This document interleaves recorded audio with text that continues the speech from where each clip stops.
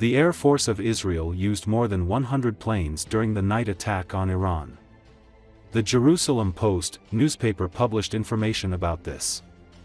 More than 100 planes, including F-35 fighters, took part in the attack on Iran at a distance of 2,000 kilometers, the publication wrote.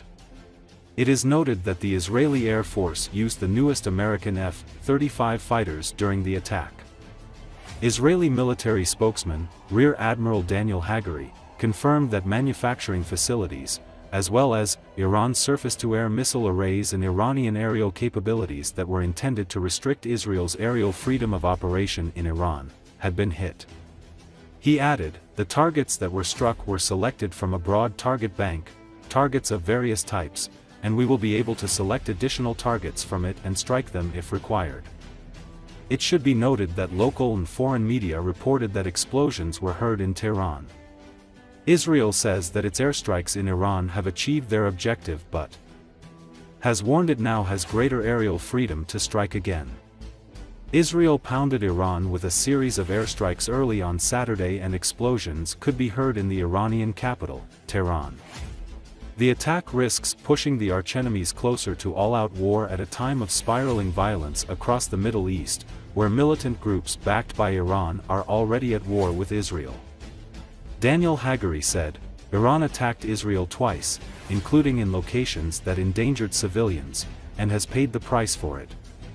We are focused on our war objectives in the Gaza Strip and Lebanon. It is Iran that continues to push for a wider regional escalation. The targets that were struck were selected from a broad target bank, targets of various types, and we will be able to select additional targets from it and strike them if required. The White House warned Tehran against retaliation, saying the strikes should end the direct exchange of fire between Israel and Iran. לפני זמן קצר מטוסינו שבו הביתה בשלום לאחר שתקפו מטרות צבאיות באיראן. זאת בתגובה להתקפות של איראן לעבר מדינת ישראל בחודשים האחרונים. תקיפת התגובה הושלמה ומטרותיה הושגו. בהנחיית הדרג המדיני תקפנו באופן מדויק וממוקד מטרות באזורים שונים באיראן, בהן אמצעי ייצור טילים אותם איראן שיגרה לעבר מדינת ישראל בהתקפותיה בשנה האחרונה.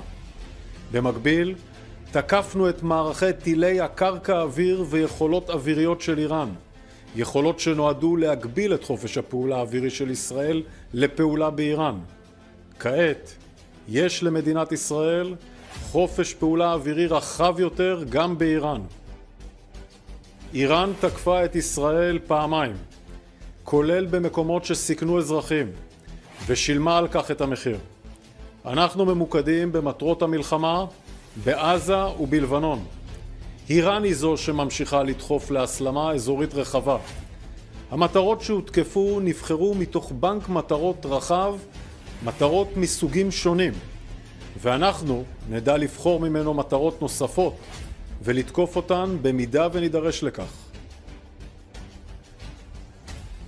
זהו מסר ברור. מי שיאיים על מדינת ישראל ישלם על כך מחיר כבד. אנחנו מקיימים הערכת מצב מתמשכת, ובשלב זה אין שינוי בהנחיות פיקוד העורף. אתם נדרשים להמשיך ולהישמע להנחיות פיקוד העורף כפי שעשיתם לאורך כל המלחמה. צה"ל נמצא במוכנות שיא בהתקפה ובהגנה. הוכחנו היום פעם נוספת את היכולת שלנו לתקוף בכל מקום בו נבחר ובכל זמן בו נבחר. צה"ל עושה ויעשה כל מה שנדרש על מנת להגן על אזרחי מדינת ישראל. The Israeli army says that 4 soldiers have been killed in combat with Hezbollah militants in southern Lebanon. In a statement released Thursday, the Israeli military said 11 other troops were wounded during fighting with Hezbollah the day before, without elaborating on what happened. The announcement makes Wednesday one of the deadliest days of Israel's offensive in Lebanon, which it invaded over 3 weeks ago after a year of exchanging cross-border fire with Hezbollah. Israel has expanded its campaign in the country on its northern border, increasing airstrikes against Hezbollah targets across the country. Israel's military casualties have begun to climb in southern Lebanon, with another 4 soldiers killed by a Hezbollah drone attack earlier this month.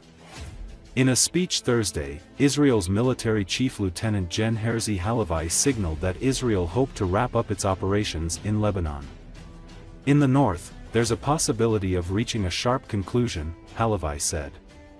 We thoroughly dismantled Hezbollah's senior chain of command.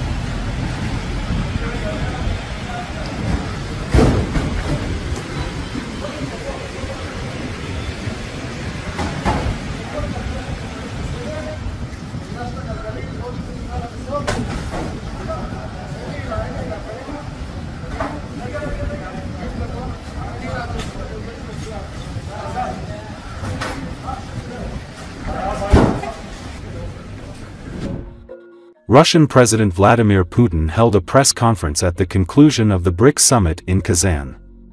Putin was repeatedly asked about the continuing hostilities between Moscow and Kiev and Kursk operation. The Russian army is acting confidently in all directions, this is also well known, no one denies it, it is moving forward in all areas of the combat contact line. It is also actively working in the Kursk direction. Part of the Ukrainian army unit that invaded the Kursk region is blocked, surrounded, this is approximately 2,000 people. Attempts are being made to unblock this group from the outside, to break through from the inside, so far unsuccessfully. The Russian army has begun to eliminate this group, Putin said. Recall, military units from North Korea have left their Russian training grounds and entered the zone of combat between Russian and Ukraine forces for the first time, the Military Defense Intelligence Service of Ukraine said. They will fight against Ukrainians in Kursk. Putin has not confirmed or denied the presence of North Korean troops in his country. At the BRICS summit, the Kremlin leader said it was not Russia's actions that led to the escalation, and accused Western countries of helping Ukraine fight Moscow. Instead, he recalled that Russia's parliament had ratified an agreement on a comprehensive strategic partnership with North Korea, signed by Putin in Pyongyang this summer, where both promise mutual assistance in case of aggression against one of the signatories. Let's see how this process goes, Putin said. While the Kremlin has insisted that Russia has the right to enter into any military cooperation it wishes with North Korea, and that any military activity is not aimed at third countries, Pyongyang has dismissed the news that North Korean troops are primed to enter Russia's war as groundless rumors. Kyiv and Seoul say Moscow is planning to involve thousands of North Korean troops in its full-scale war.